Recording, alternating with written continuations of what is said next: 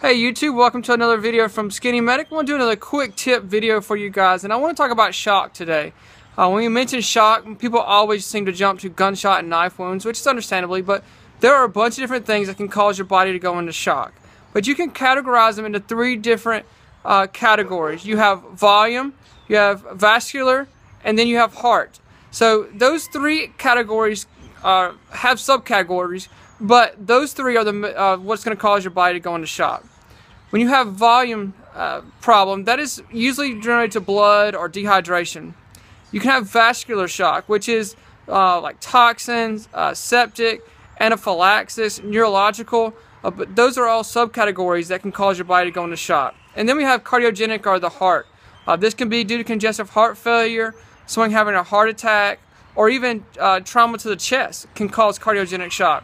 But those are three different categories. You have volume, vascular, and cardiogenic, or heart. And those are the three types of shock that your body can go into. Hope this video helps. You never know when you'll be the first responder. Thank you for watching. Please like, share, and comment on this video.